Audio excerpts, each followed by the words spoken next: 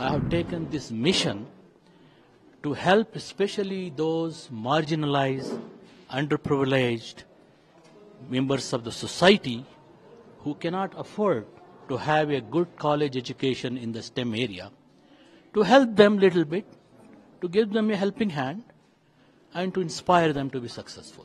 This is our scholarship is, and what is the benefit of scholarship? Basically, we have a certain amount that covers the tuition and fees that give to underprivileged, marginalized, financially needy students who also have the academic qualifications to be eligible for that.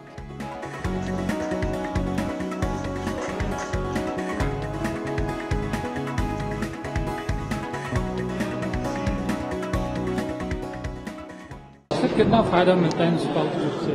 बहुत फायदा मिलता है। देखिए, ये selection ही होता है जो meritorious गरीब लड़के हों।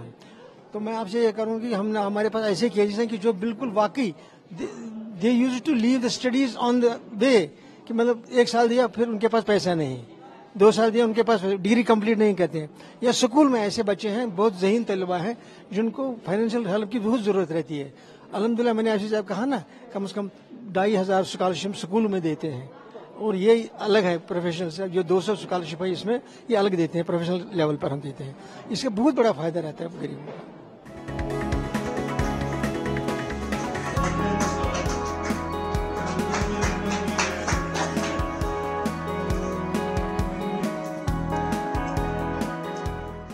काफ़ी ज़्यादा बेनिफिट्स रहेंगे स्कॉलरशिप्स के, जैसे कि अभी पता है हमारा सोर्स ऑफ इनकम, हम स्टूडेंट्स हैं, अभी खुद कमाते नहीं है, फाइनेंशियली अपने पेरेंट्स पे डिपेंड है, तो काफ़ी ज़्यादा हेल्प होगी स्कॉलरशिप में। तो क्या क्या बेनिफिट है स्कॉलरशिप में? काफ़ी ज़्यादा हमें फी डिडक्शन होगा, और कुछ स्कॉलरशिप्स ऐसी है जिससे हमें टूर वगैरह भी मिलेंगे, तो इस बहुत बेनिफिशियल है हमारे लिए।